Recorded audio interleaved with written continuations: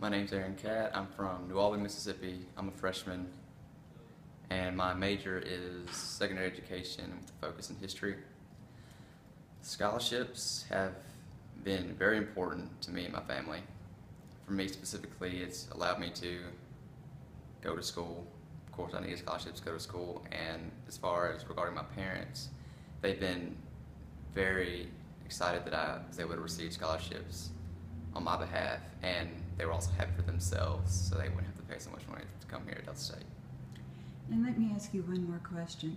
If there was a donor who was anticipating beginning a scholarship, what would you tell that person as far as the importance of scholarships to students?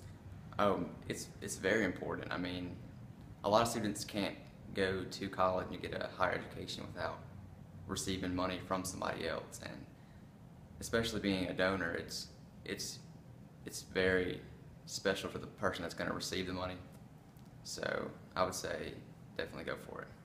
Thank you. You're welcome.